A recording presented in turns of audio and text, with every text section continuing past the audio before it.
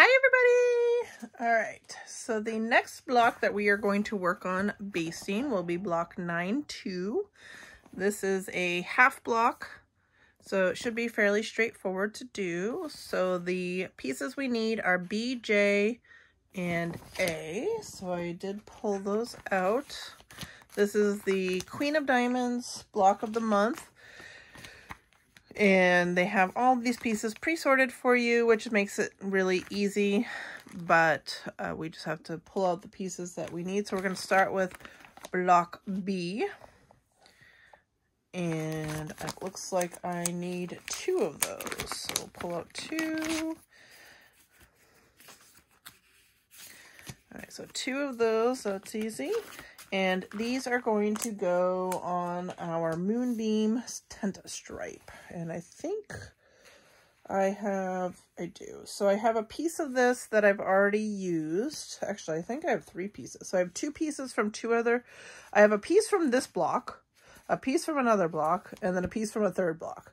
And I've only had to use the piece from the 3rd block so far, or from the 1st block, so we'll keep cutting into that. So that leaves me with 2 pieces that are completely uncut, which is nice. So, how these tent stripes are going to go. So it looks like, basically, I'm going to eyeball the brown stripe centered on this smaller top. So the middle of each of these brown stripes is going to get centered on the small top of the letter B. So let's go ahead and open this up, and I can probably, I try to get rid of these creases a little bit just in case they interfere. It's not really worth ironing it over, but just so there's a little less crease there. So we are going to, I use my light board to do all of my items. I don't use the acrylic templates as I don't find that they're as reusable as a light board. There are a few things that are a little bit more of a challenge without the templates, but you got to remember in the 1800s, they did a lot of English paper piecing, early 1900s, and they never used acrylic templates. So obviously it is very doable without it. Just going to make adjustments here and there. So what we are looking for with this, and I'll zoom in a little bit for you so you can see it a little better, is basically I want my 2 brown stripes centered as best I can.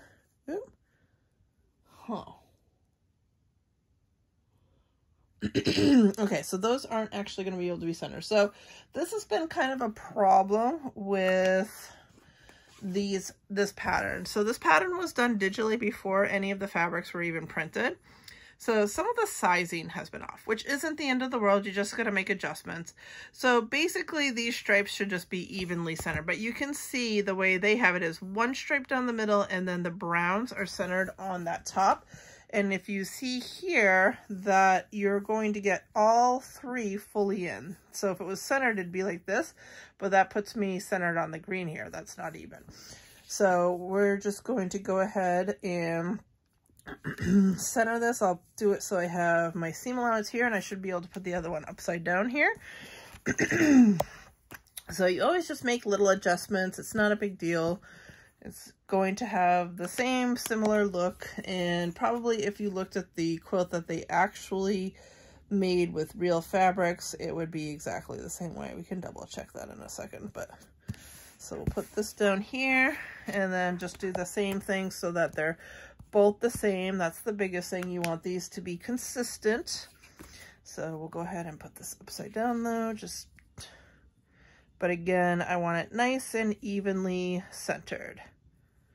And that will give me my stripes there. So let's go ahead and look at that.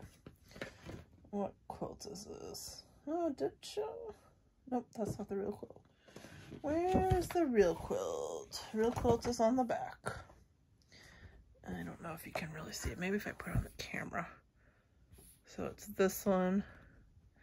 And it does look like it goes into the green. It's hard to tell because it does get cut off, but either way, it is what it is. That's what the way the stripes go. So we will go ahead and cut those out. I just use scissors to cut all of my patterns. I don't use a rotary cutter Just makes it more portable to use the scissors. I do a 3/8" seam allowance around the whole side. It doesn't have to be super precise because remember they're getting folded over.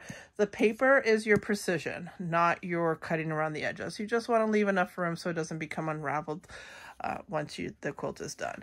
So I will go ahead, cut that out, and then we'll talk about how my ears should go once I have it all cut out.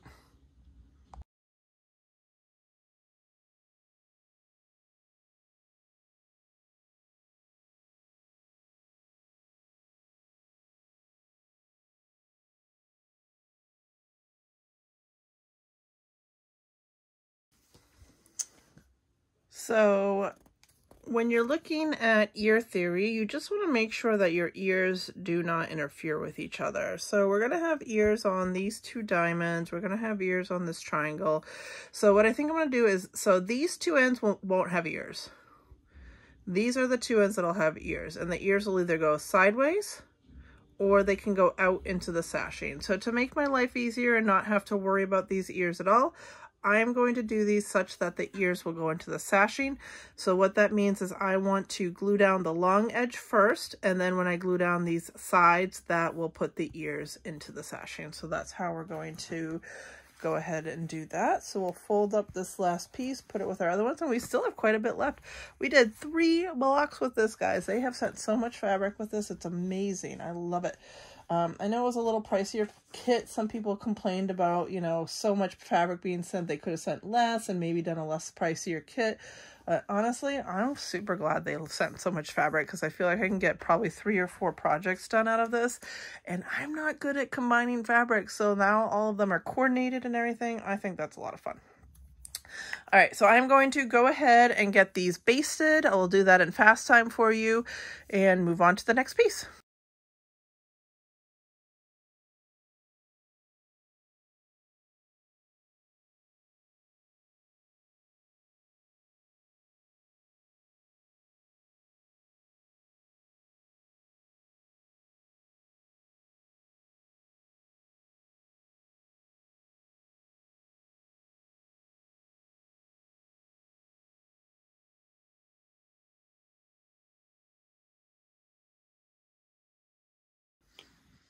So these are all set. We have the tails pointing out. Those will end up in the sashing, so I don't have to worry about those interfering with anything else. So the next letter that we're going to do is J, and that's going to be on our fairy dust. So it looks like I need 3 of piece J.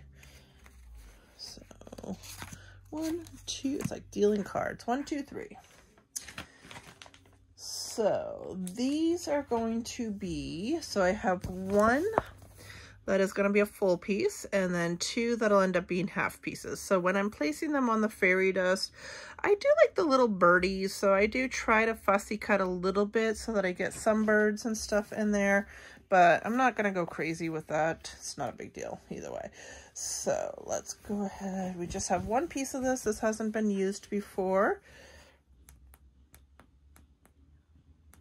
So we'll turn on our light box and go ahead and get these 3 placed. So I think I like this bluebird. And since he's close to the edge, what I will do is center him on the edge, and then this one will end up being, so wait, hold on. No, because that'll get cut off, right? Because this will be, can I turn it? Then he'll be upside down. Okay, so that bird's not going to work because he'll end up upside down anyways. How does that work? No, that'll be fine. See, this is the whole process. My brain is working. All right. I got to do it visually, so I got to turn the fabric around. Oops. Okay, yeah, so if I do this, he'll be right side up. Okay. So we'll do it like this. So we'll get him in there. Let's go ahead and, where's my glue stick? So he's going to be one of our edges because he will get the block will get trimmed down the middle, and then he'll be on a corner. So that one's easy. Then I have this purple, another blue. So let's do this purple guy, kind of. We'll do that on as our big diamond. So that'll be our full diamond. So it doesn't, I can flip the diamond around so there's no real orientation there, but I don't want to center him, so I'm gonna off center it a little bit. So that'll be our full diamond. And then for the other diamond and the other half diamond, you know, I think maybe I don't want to do another bird, because I don't want it to be all about the birds either. So I think I'll do it, I'm gonna go down a little bit. We'll do it like this, because then it'll be, so these stars will show up in there. Okay, so that's easy. So we will go ahead and cut those out, and then my tail theory on these is to just have the tails go in the same direction, and the half diamonds will end up getting trimmed anyway, so it really doesn't matter which way the tails go on that. So I think I'm just gonna have all of the tails point towards the sashing on these. So I just gotta figure that out for 1 second, how that's gonna work. But I will go ahead, cut them out, and then baste them and do that in fast motion for you.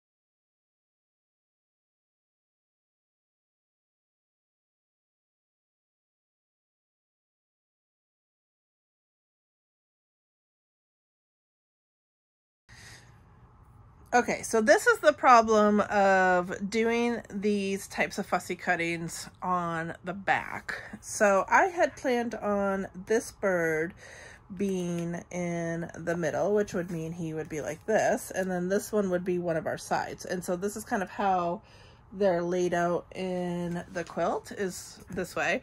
So you can see you have your two cutoffs and then one main one. And so that would be fine, except my bluebird would be cut off, which I thought he would be fine. And if I turn him around, he's clearly flying upside down, which I do not want. But thankfully, I did do this purple bird more fudged to the right. So he might get cut off like a smidgen. It might just be the top of his body, which might be a little weird. Actually, I could probably move my template over a little bit. Maybe I'll do that too. But I think I'll switch that. So the bluebird is there. This was not intended to have a bird anyways. And I think maybe I will try and move this bird over a little bit more. Try to add that so that even if I have a little bit smaller seam allowance, he's at least a little bit more than half, so he doesn't get cut off too much. So we'll do that. So this is why you double check everything and just make sure that it's all gonna work. So I'm glad I checked that, because they would have been placed in the wrong place. And then the big thing will be remembering when I'm sewing which one goes where. So usually I do take a picture after I baste it so that I remember what's gonna go where, but that's how they're gonna go. So as far as basting, I usually make my tails go the same way. So for this one, I'm going to make my tails go this way because that'll go into the sashing.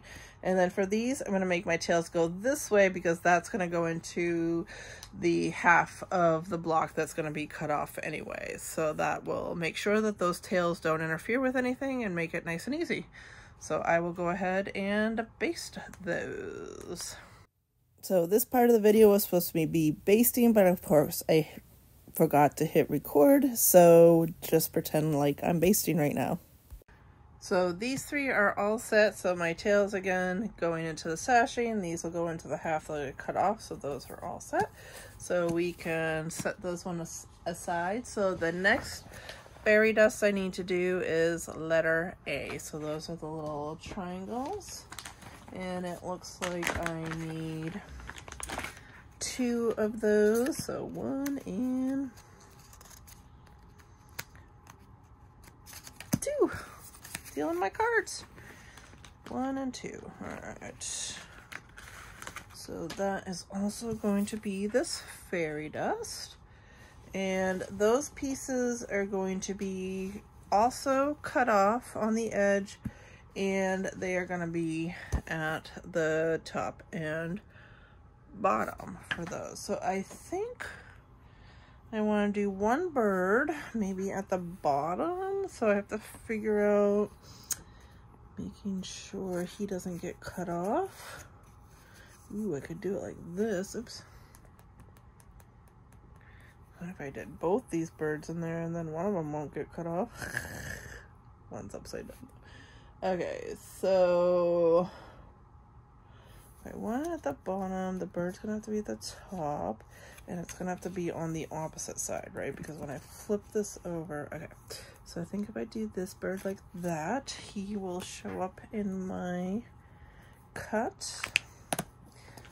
So let's go ahead and do this blue bird just like this. That should be perfect. Make sure he's more than halfway so that he doesn't get, his nose doesn't get cut off. Perfect.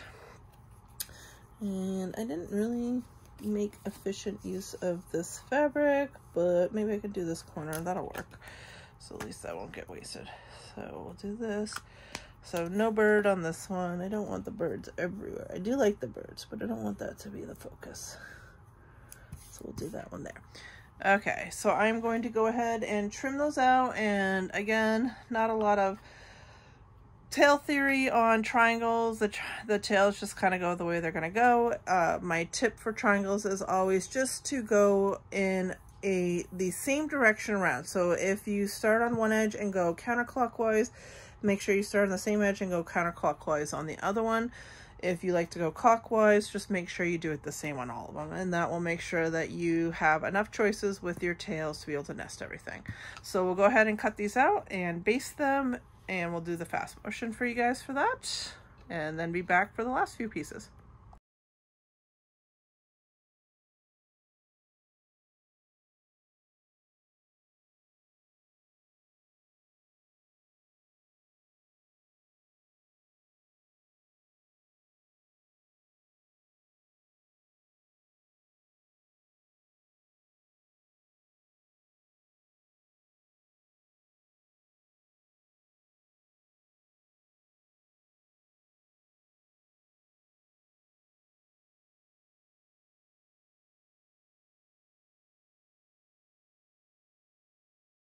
So these last 2 are done. So this is going to be the bottom triangle. This will be the top triangle. So that'll be easy peasy.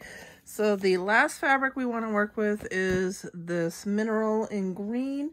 So the first letter we're going to work with is J, and I need 2 of those.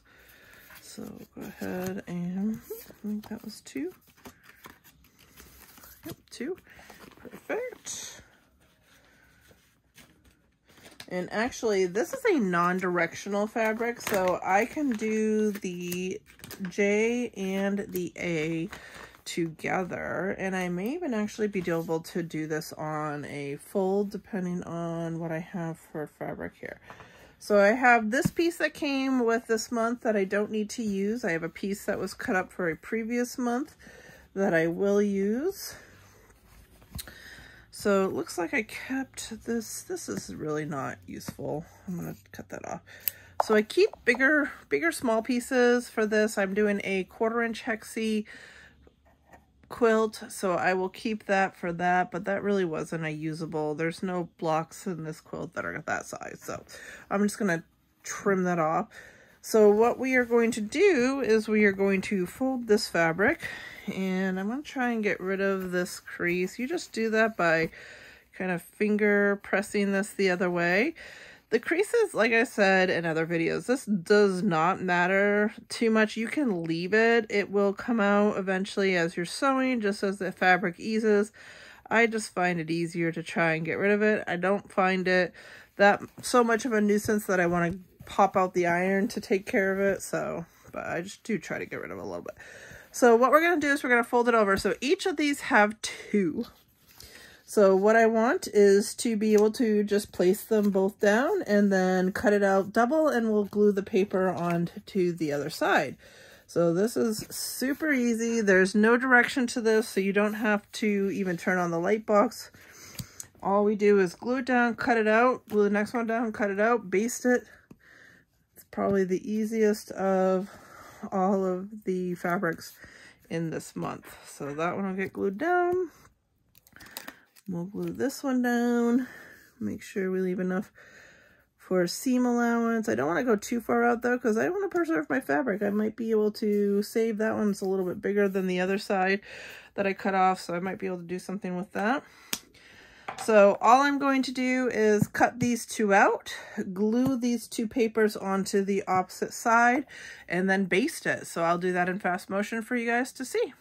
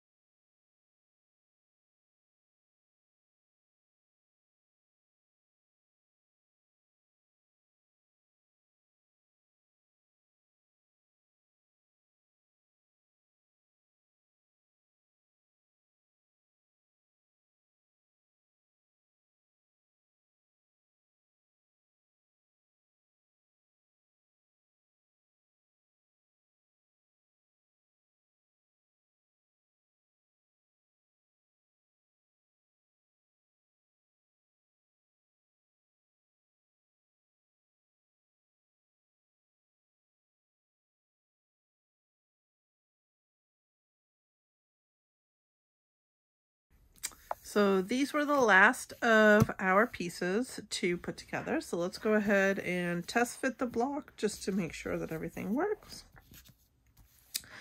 So what do we have? So this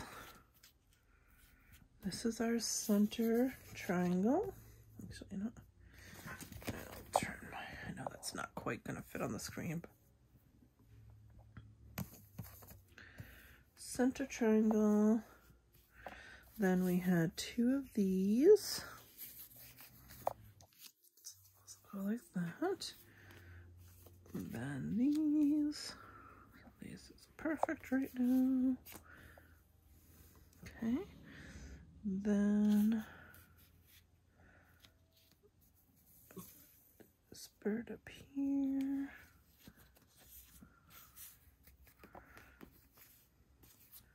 Then this bird. Okay, that's good.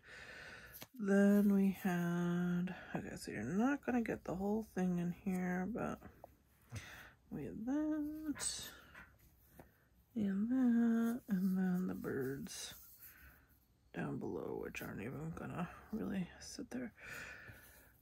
Okay, so that should work. So we have the birds down below. Okay. All right, so it looks like everything fits well. All of our tails fit in, so that's really good. So this block should be all set, ready to baste. I'll make a video, or not baste, sew together. So I'll make a video for that for you guys. So if you have any questions about this block or how it goes together, please ask in the comments. If there's anything else that you would like to see, let me know. Make sure you are following my channel on YouTube, as I do post my videos sporadically, so YouTube will alert you when I post a new one.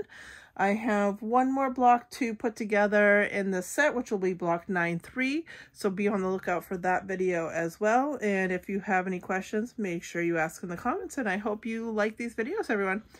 Thanks so much. We'll see you later.